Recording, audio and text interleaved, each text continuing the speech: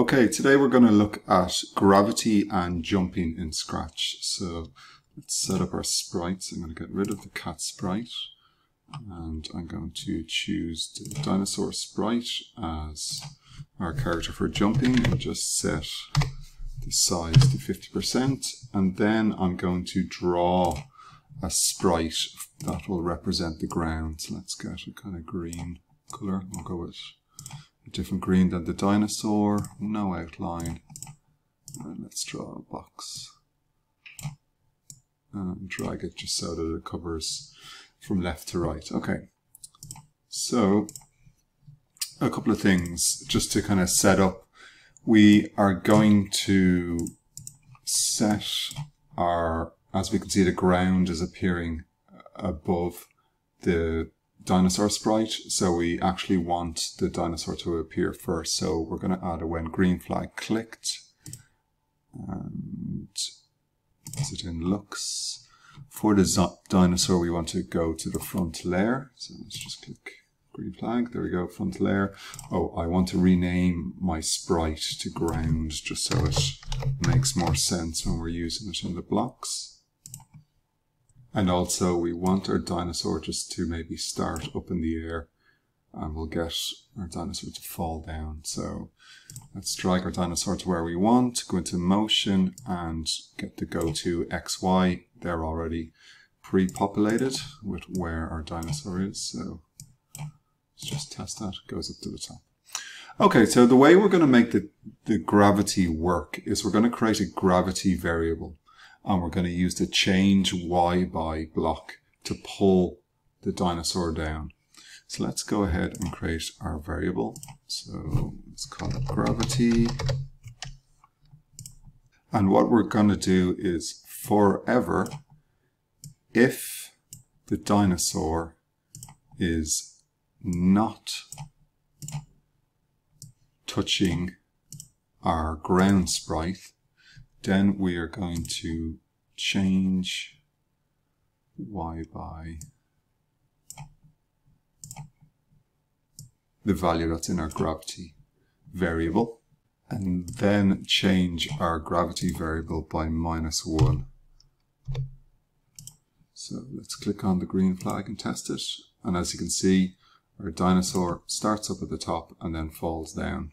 Now, as we can see, our gravity variable is getting lower and lower and lower. And that will make the dinosaur fall faster and faster and faster. So just at the start, we'll set gravity to 0. There we go. And it should be consistent each time. Okay, the next thing we want to do then is to program our jump. So I'll move this block of code to the left. So we have a bit of space. We're going to go into the events and get another when green flag clicked. And this time what we're going to do is we're going to test to see if when we press the space key, we'll make the dinosaur jump. But the dinosaur should only be able to jump if the dinosaur is touching the ground. So we'll need to test that the dinosaur is touching the ground as well. And this if is going to go into a forever block, so it's forever checking if these two conditions are true. So let's get an if then, put it inside. Now, as there's two conditions, we're going to get an and block. We'll put it inside, so if condition 1 and condition 2 then. And into our sensing blocks to get what we're going to test. So we're going to program the space key to make our dinosaur jump. And we want to make sure that the dinosaur is touching the ground, because you can only jump when you're physically touching the ground. Okay, so to make the dinosaur jump, we're going to change the gravity variable to, we're going to set it to 10. And then we're going to go into the motion toolbox and make the dinosaur move up by changing y by 10. So let's click on our green flag, and each time I press the space key, you can see the dinosaur goes up. If you look at gravity, it starts off at -12, it gets set to 10 here, and the dinosaur change y by 10 moves it up. But then the dinosaur is up in the air, so it gets into this code here, if not touching ground, change y by gravity, and gravity the variable is set to -1 each time. So it sets to 10, 9, 8, 7, 6, 5, 4, 3, 2, 1 and brings it back down.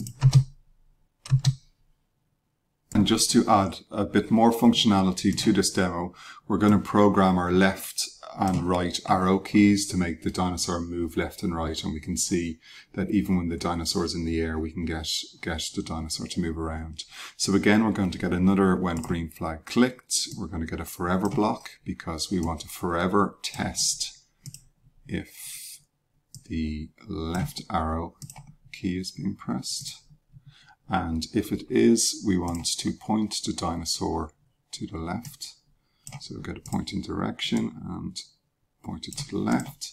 And then we'll make the dinosaur just move 10 steps. So it'll point to the left and move 10 steps. And we're just going to duplicate that if then to save us some time. Change it to right arrow, pointing direction to the right, and move 10 steps is the same. So let's try this out. So when the dinosaur jumps, he goes left and right, but actually you can see here when I move the dinosaur to the left, it actually flips the costume upside down. So we can change that by, I think it's in motion. Yes, there's a set rotation style. And what we want to do is we'll put that underneath the green flag. So at the start, we're going to set the rotation style of this sprite to left and right. That means it won't flip it like that. So there we go, we're jumping around and moving left and right at the same time. Just to make things a little bit better, we can maybe change the costume of the dinosaur. So let's see, when the dinosaur is up in the air, make it go to that costume, and now we'll need to set when it's back down on the ground. Get another if then. If touching ground, and we'll set it back to the original costume. So there we go. Dinosaur moving left and right, jumping and changing costume. So that's gravity and jumping in Scratch. I hope you enjoyed this video. If you want to get our weekly coding projects, make sure to click on subscribe. And if you have any suggestions on what you'd like to see us make next, just comment in the video below.